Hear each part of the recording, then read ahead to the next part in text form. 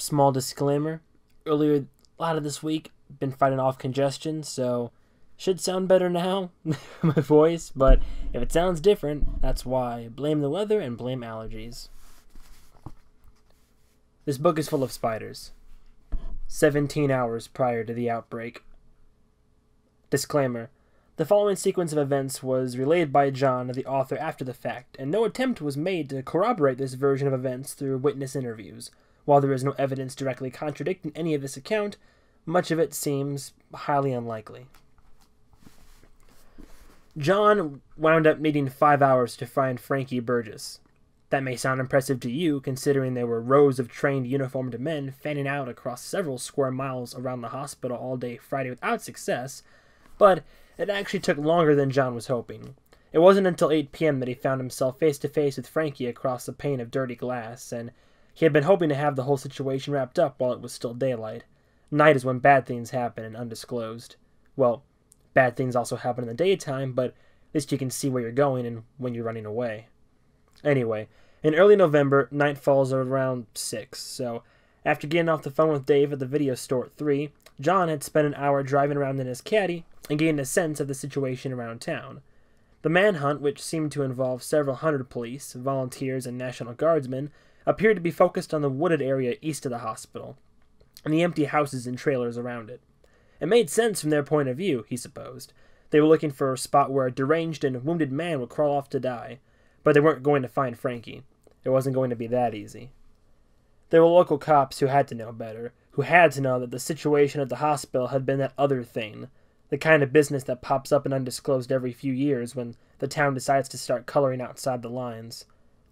John was picturing the chief trying to nudge the National Guard in that direction, maybe suggesting that they expand the search, and that maybe additional precautions should be taken with the quarantine, special hearing protection, perhaps, or hazmat suits, and instead of just the hospital, maybe rope off the whole town, or state. But then that would lead to a lot of awkward questions, and the chief would quickly back down and just pray that the whole thing would come to nothing, if only it ever worked out that way. John, on the other hand, was thinking monster from the start, since, the situation was caused by a monster. It was just a matter of figuring out what kind of monster it was. There are really only two kinds of monsters in the world, which you already know if you've been watching horror movies. Breeders and non-breeders. So for instance, Frankenstein's monster would fall into the second category if he was real. He's a freak, a singular being, and once you kill him, he's gone. Problem solved.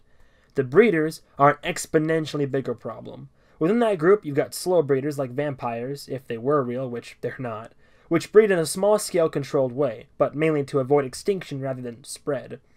But then you've got the fast breeders like zombies, if they existed, which they don't, where breeding is all they do.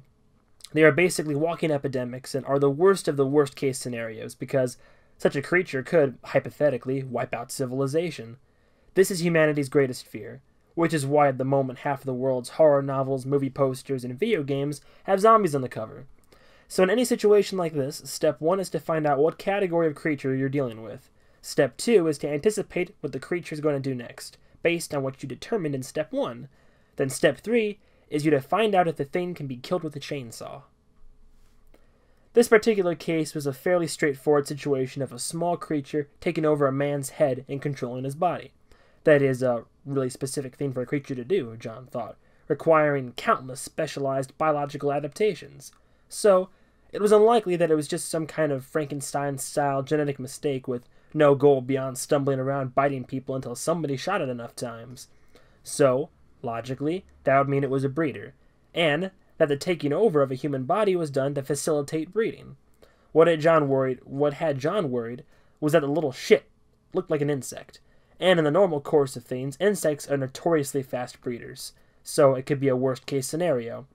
John suspected that somebody up the ladder had already arrived at that conclusion, which is why on this fine autumn afternoon you couldn't pull up to a stoplight in undisclosed without finding yourself in a Humvee sandwich. It's also presumably why the hospital had been roped off. So, how do we find Frankie?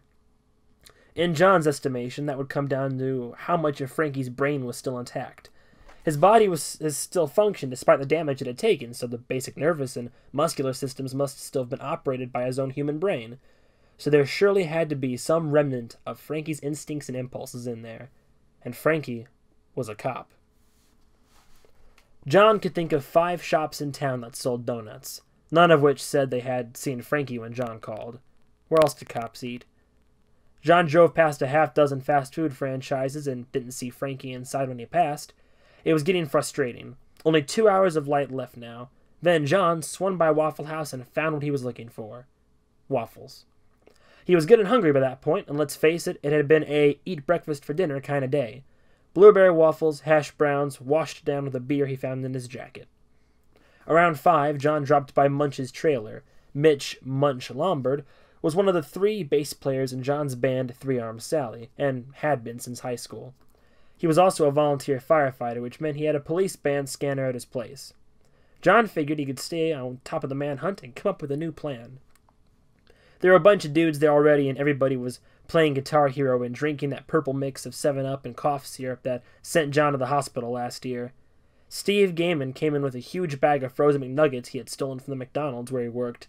They fired up the Fry Daddy and ate McNuggets for an hour. There was a Japanese chick there who was either drunk or just really goofy. Either way, she could barely stand up and laughed at everything that happened. John took a hit as something that he realized gave him the ability to speak Japanese, or at least he thought it did. He made words that sounded like Japanese to the girl, and every time he did, she laughed so hard she almost pissed herself. He hadn't forgotten his mission. Occasionally, John would hear excited voices over the police scanner and would make everybody be quiet, but eventually everybody got so fucked up they wouldn't do it. Head Feingold and his girlfriend Jenny McCormick stopped by with a case of wine she won in a contest, and it was a party all of a sudden. A while later, Head went outside to puke and fell asleep on the deck. John found himself making out with the Chinese girl, but she started calling him a different name, and he suddenly realized she had been confusing him with another guy all night. Do all white people look the same to Japanese? John got off the sofa and told her he had to use the bathroom, then quietly threw on his jacket and headed for the door. Dark outside. Damn it. John saw a Head passed out on the deck, under the grill. He turned around, went back into the trailer, grabbed a comforter and a pillow. He went back to the deck where Head lay and put the blanket over him and wedged the pillow under his head. Just as he was about to leave again, John heard the scanner crackle to life behind him. The dispatcher was reporting that staff out at the turkey farm west of town were complaining that some vagrant was stealing turkeys. The responding cop said in the coded way cops do that they had bigger fish to fry. John, on the other hand, jumped off the deck and threw himself into his old Cadillac. He buckled his seatbelt, which he always did because he never knew when he would need to ramp something. He made the engine growl and told the headlights to fuck the night. John had inherited the old Cadillac from a great-uncle who passed away the previous summer. There had been quite a heated debate among the family who would get stuck with the terrible car, as no one wanted to have to deal with the process of scrapping it. John volunteered and had been driving it ever since. Creedence Clearwater Revival blasted from an old cassette as John bumped down the highway. He hated Creedence, but Uncle Pat loved them, apparently.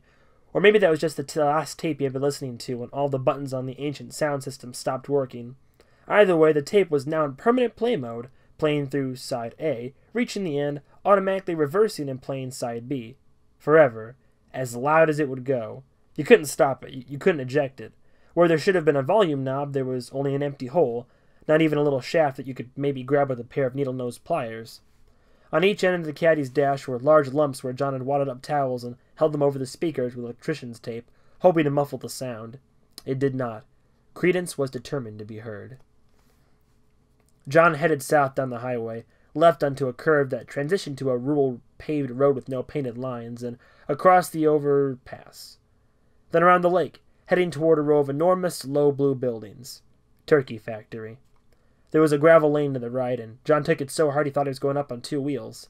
The caddy bumped and growled on the dirt road, rear end fishtailing like it was on ice, bits of gravel smacking the floorboards with a sound like popcorn. John scanned the grounds for any sign of Frankie. He wasn't feeling so good. The waffles and hash browns and beer and McNuggets and wine and the Japanese girl's chapstick sitting hard in his gut. Whump. Oh, shit! He had hit somebody. They were writhing on the hood as John's feet stomped around trying to find the brake pedal. A face was pressed against the windshield, and it was Frankie! Shit! John slammed on the brakes, and the caddy spun out in the gravel. Frankie held on. John reached into his back seat for the chainsaw, then realized there was no chainsaw in the back seat because he had forgotten to drop by Dave's place to get it from his tool shed. Frankie reached around through the driver's side window and snatched at John's shirt. John shrugged away from the hand and dove for the opposite door, pushing his way out and rolling onto the ground. He ran. John's fists pumped toward the light of the turkey building, pulling frozen breaths around the cigarette butts piled up in his lungs. He heard footsteps behind him. John reached the building. There was the door. John yanked it open. The fucking smell. Holy shit. It was one of those stinks that seemed to generate its own warmth. Mold and poop and rotten meat. It hit him like a wall. It looked for a moment like there was a foot of snow inside the building, just white as far as the eye could see in that impossibly huge space. Turkeys. Turkeys so thick you couldn't see the ground. White feathers and thin little twitchy heads, and here and there a rustle of flapping wings. Birds jumping and thrashing and squawking and flailing through the air, demonstrating turkey flight as one of God's failures. John was running again, kicking through turkeys, sucking in air, accidentally eating a feather, looking for a weapon. Where does a turkey farm keep the chainsaws? Thinking fast, John clutched at the nearest turkey, spun and hurled it at his pursuer. Frankie caught the bird like a flapping medicine ball, studied it, then turned and ran out of the building. "God damn it!" yelled someone from behind John. "You gave him another turkey! You're paying for it!" It was a couple of guys in gray coveralls. To the one who looked like he spoke English, John said, "Weapons! We need weapons! That's the guy, Frankie. He'll be back after he eats that turkey. Get a chain—" Ah! A turkey bit him on the ankle. Wait, not a turkey. One of those fucking spider monsters. Shit! John kicked the spider off his shoe, hard enough that he expected it to go flying like a punted football, but it was kind of clinging to his shoe, and it only landed about 10 feet away. One of the dudes in coveralls behind him started shouting something in Spanish. John turned to them and said, "Kill it! Help me kill that thing! I think Frankie shit it!" The dudes seemed to be running away. Hopefully they'd come back with a chainsaw. John backed up, realizing he'd kicked the spider to a spot where it had been between him and the door. More flapping and gobbling. The turkeys were going crazy where the spider had landed. John could see the spider appeared to be attached to a turkey somehow. Then, one of the spider's legs shot out, becoming rigid and 10 times as long. It impaled 4 turkeys as if on a skewer, punching through them with little sprays of blood and feather. The spider extended another tentacle and did it again. 4 more turkeys skewered. Again. Now there were 4 rows of turkeys jointed at the central point where the spider's body was. The egg-shaped cluster of turkeys rose as one body, as tall as a man. 2 rows of turkeys forming legs, 2 forming arms. The turkey Voltron took tentative, lumbering steps toward John. He couldn't help noticing that after a few steps, the 2 turkeys he was using his feet had been pulverized into a pink, feathery mess. John stood frozen for several seconds while he tried to decide if any of this was in fact happening. He decided that running was the best option either way. He ran across the building, spotting another door on the opposite wall, kicking turkeys as he went. He shoved through the door, and, as if in answer to a prayer he had been too drunk and stoned to pray, there sat a filthy white pickup truck with a faded cartoon turkey on the door, the engine running. John threw himself into the driver's seat, grabbed the gear shift on the steering column, and realized it was the turn signal. He looked down to find the stick on the floor with a bundle of wings, feathers, and stench punched him in the face. He'd been hit in the jaw with a turkey fist. John slapped at the turkey, trying to shove it back out of the window, unsuccessfully. He found the crank to roll up the window, and the turkey gobbled frantically as it was squeezed by the glass. Behind it was the row of turkeys and the rest of the turkey man's body. John threw the truck in gear and stepped on the gas, hauling the thrashing body of possessed turkey alongside. Steering with his right hand and punching a confused fist turkey with his left, John smashed through a chain-link fence and plowed through a stack of bags of turkey feed. He cranked the wheel, nearly crashed right into the building he had just left, and found himself heading back toward the overpass, wind gushing through the gap in the window and filling the interior of the truck with feathers. The road curved, but John didn't, and suddenly he was bouncing over rough terrain, the turkey collectively exploding in angry gobbles with each bump. And then the terrain was gone. He was tilting in the air. Impact. The steering wheel punched him in the face. John heard a splash. He had time to think. Frankie is alive and Dave doesn't know it. Before everything went black.